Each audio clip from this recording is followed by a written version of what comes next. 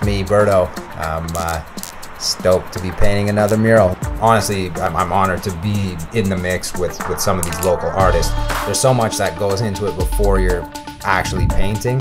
You're interacting with the client, and then you're concepting and you're doing your renderings. The fun part is obviously the painting, and I actually love painting big. There's just something so unique and challenging about it. For an indoor space, this is a really big mural.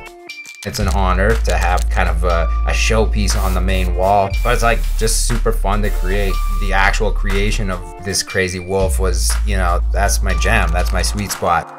From the artist perspective, if I'm having fun and I'm jamming and I believe in the work, then it shows. And Fitzrovia, the developer, and kind of was on board with that and felt that. And everybody sort of just let paint fly. And I'm super proud of how it turned out and how it feels in the Waverley.